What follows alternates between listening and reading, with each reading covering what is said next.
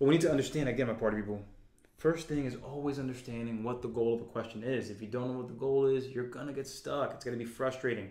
So the goal here is, how many feet of wood will they need?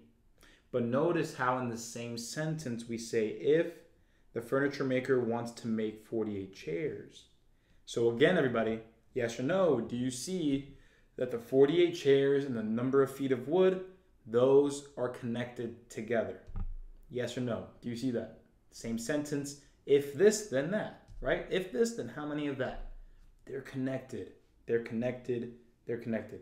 Hey, really quick before we continue, if you're watching this, you've likely already been to one of my classes, and if you haven't been to one of my classes, remember to check that schedule. The link is right up there and in the description of this video. That way you can understand when my free classes are and my Access Program classes are. That way you can keep raising your score, knowing what topics we're doing, and get the job you want. So again, click there or in the description to see when the classes are and join one for free. I'll see you there, my party people. Let's get back to the action. So we'll say blank feet of wood, and that makes 48 chairs. So if we look at the other information given in the problem, it says the furniture maker needs to use 12 feet of wood for every 6 chairs. So right there, 12 feet of wood for every 6 chairs. Everyone, do we even need to set up a proportion to solve this problem, or could we just compare in the same way?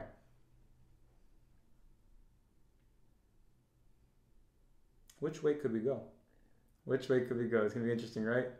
Right, we can compare. This one's going to be pretty neat. We can compare pretty quickly and be done. So there's actually 2 ways to do this. And this is going to be a nice, neat one to show you.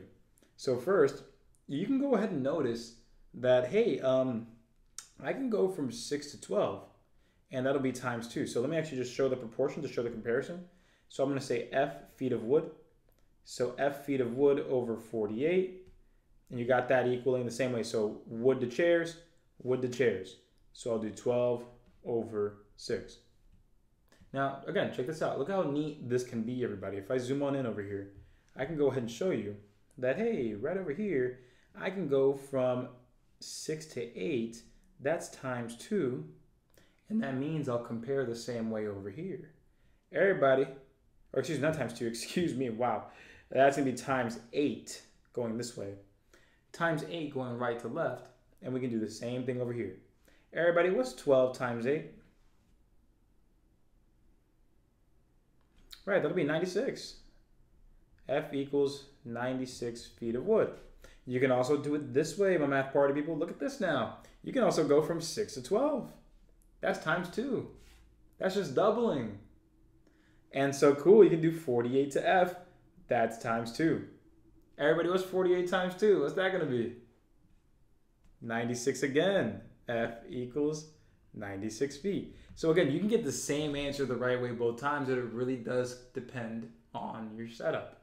Because if you would have accidentally swapped the 6 and the 12, you would have thought that you would have had to double the 12 to get to the answer, and you would have thought that the answer was 24. But no, actually, or 48 you may have gotten as well, but the answer is 96. 96 feet. And before you go, if you like what you saw and you want to raise your score with thousands of practice problems just like that, so you can lower that test anxiety, raise that confidence, go to this link right here to check out the full program. There's a video that shows you exactly how it works, but you're going to get lessons, guided practice, worksheets, speed drills, and everything that you need to feel supported from day 1 all the way until you pass. Again, I'm Coach Anderson, and I'll see you soon.